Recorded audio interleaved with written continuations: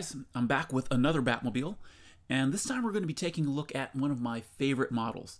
This is the Eaglemoss Batmobile from the animated series Batman Beyond. Now, I do love the design of this car, but I'd be lying if I didn't say that one of the reasons why I love it so much is because I was a big fan of the TV series. I just love the way the creative team behind Batman, the animated series, they created this possible future for the character of Bruce Wayne and Batman. I love the concept, the characters, and the storytelling. They were all incredible, especially in the first season and in the Return of the Joker movie. I thought the character of Terry McGuiness was great. He kind of had this personality that reminded me of Spider-Man or Dick Grayson even. You had Kevin Conroy playing the elderly Bruce Wayne, and in my book you can't go wrong with Kevin Conroy.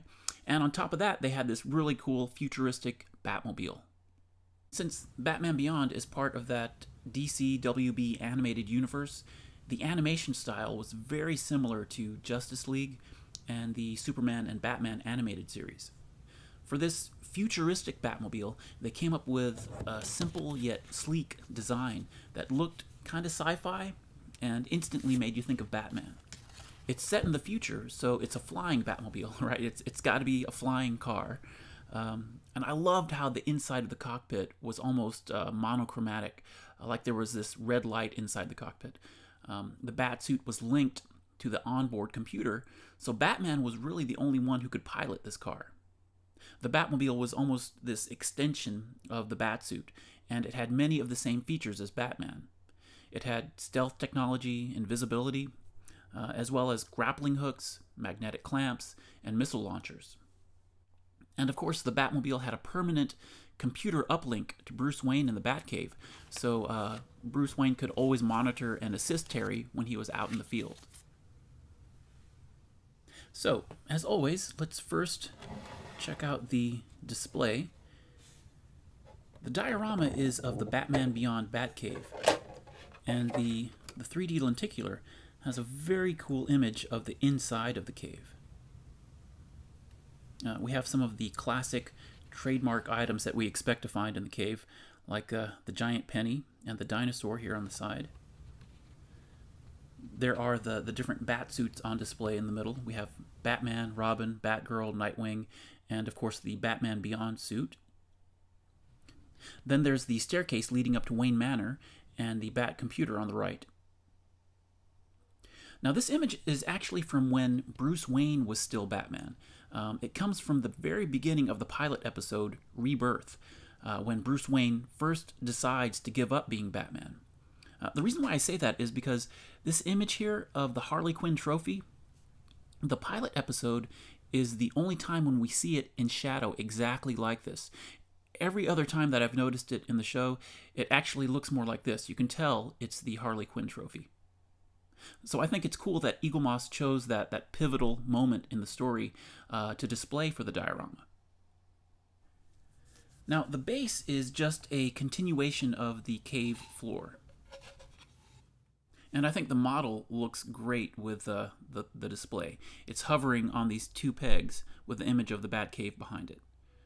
And in the series, the Batmobile is actually displayed off to the side like this.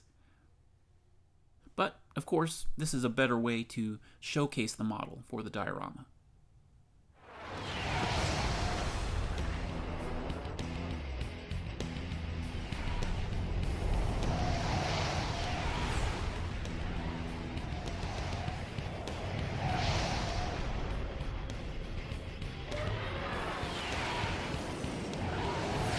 This is unbearably cool. So let's take a closer look at this model of the Batman Beyond Batmobile. This one has a little bit of weight to it. You know, aside from the front fins and the canopy here, the model is primarily die-cast metal, and it feels kind of heavy. And I just love the sculpted detail in the light blue sections on the side there, and the red squares. You know, for some reason, it gives it that sci-fi look. It kind of reminds me of classic Star Trek. You know, like on the bridge of the Enterprise, there are all these square lights everywhere. They probably don't do anything, but it gives it that futuristic look. and I think it does the same thing with this Batmobile. And of course the sculpt and the paint detail for this model, it continues underneath. Mine has a few QC issues, but that's okay. It's on the underbelly, so you never really see it. It still looks great. I think Eaglemoss, they were really successful at taking this animated design and making a really solid 3D model out of it. In closing, this is another must-have in my opinion. The Batman Beyond Batmobile is definitely on my top 10 list of favorites.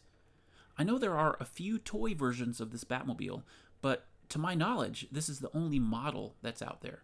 It's one of those Batmobiles like the Arkham or the Bat Tank that I was really hoping Eaglemoss would produce, and I'm so happy to have this one in my collection. If you are a collector, then I would highly recommend it. And if you're not familiar with Batman Beyond, and I was surprised to discover that there are some Bat fans out there who had never seen the show, I'd say download it immediately. You're missing out. I obviously love the show. I thought there were some great stories, and again, you can't go wrong with Kevin Conroy. I hope you guys have enjoyed this video. As always, I hope you take the time to rate, comment, subscribe, and maybe check out some of my other recent videos. So, we've been looking at the Eaglemoss Batman Automobilia Issue number 37, the Batmobile from the animated series Batman Beyond. Thanks for watching, guys. I'll see you on the next one. Take care.